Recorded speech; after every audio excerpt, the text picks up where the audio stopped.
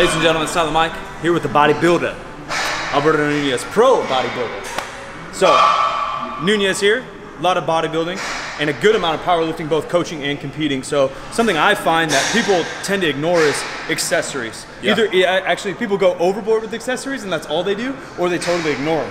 Where for powerlifting purposes, I think long-term accessories help you in the 2, 3, 5-year term. You can't do a 4-week cycle of tricep extension, expect your bench to go up, but if you do triceps for 5 years, it's probably gonna help.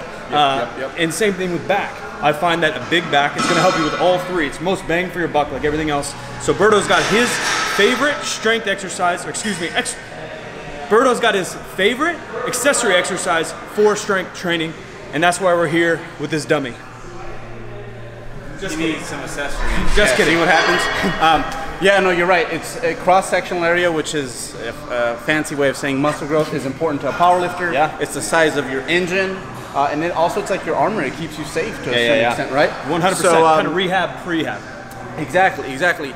But the issue is that it kind of contaminates your training. It gets into the other movements, and you want to get, like you said, the most bang for your buck, right? Yeah. If you're doing close grip, overhead, dumbbells, all this, then your pressing is going to mess up your regular flat bench, which is what we're competing in. I mean, think about what do you do right before the meet? You move some of those out to make room for the main lift. You got to recover. So even when you're far away from the meet and the priority is like, hey, let's put on a little bit of size in those specific muscles that help a power lifter, you still don't want them to be too invasive and overlap with the training you actually want to get good at. So what I have for you guys today is a very practical movement. Bodybuilders, 90% of them do not know how to row. They suck at rowing. And powerlifters might be worse. Oh my God, what are you doing, right? So what I'm gonna do is I'm gonna teach you guys a row variation that is cheat proof. And here's the biggest thing. It creates minimal overlap when it comes to specifically this baby right here. Even the glutes. You use your back for damn near everything you do, right? So with this movement, minimal overlap.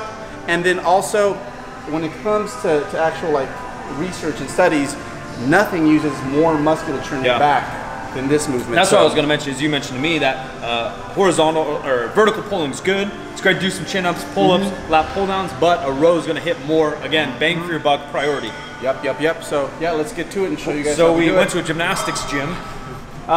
We got rings. Something like a TRX you mentioned could work, and even just a barbell wedged in a rack around hip height may work also, Yes. This is great because each scapula kind of gets to do its own thing, and it's very straightforward. So basically, when it comes to your feet, the further back you are, there we go, So the further back you are, the harder, the easier it's going to be. Further back, the easier it's going to be. As you bring your feet forward, it gets harder. Now even harder. And then if you want to, if you are, chances are an intermediate-ish powerlifter, you're probably gonna have to elevate your feet. Let's show them what that variation looks like. This actually might even work too. Just whatever, flipping around. And then maybe just 2 like pulling points, like you said, like a elbow cue or pinky cue or whatever the heck you use. Somewhere in there. Perfect. Okay. So most of you guys are probably going to have to use something like this because you guys are strong enough to. So key points for the full inverted row is going to be, you want to be in a plank position. So you don't want lazy hips.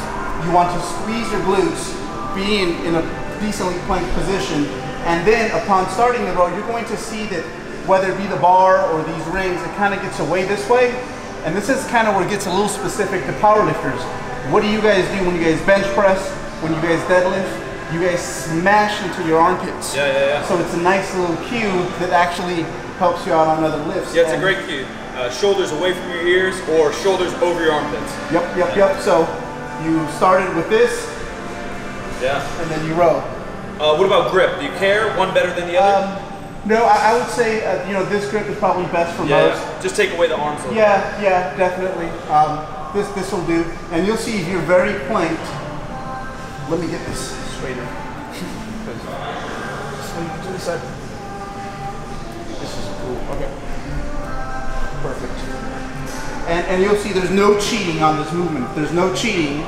So you get a big dude that maybe bench presses someone to 300s.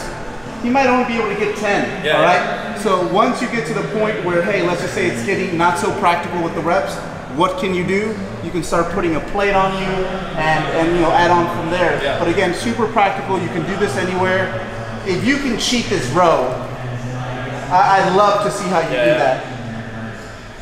But there Suggested you have it. rep range? With rows, I'd say anything under 10 kind of gets ugly. For a power lifter, I like to get the volume in the higher rep ranges. Yeah, and get that strength elsewhere. Yes, because you know, there's enough structural trauma happening in other movements. Yeah. We want to keep this like almost like a little massage, right? Yeah, this is perfect because a lot of times I've done a couple videos on squat every day, and squat every day got popular because weightlifters, their squat is almost like, in my opinion, powerlifters' back. Yes. So we could do something like this, 3, 4, as we build up, 5 times a week, 2 or 3 sets. Build that volume, build that hypertrophy. Guys, check out BERTO in the description below. Appreciate you. Go get jacked.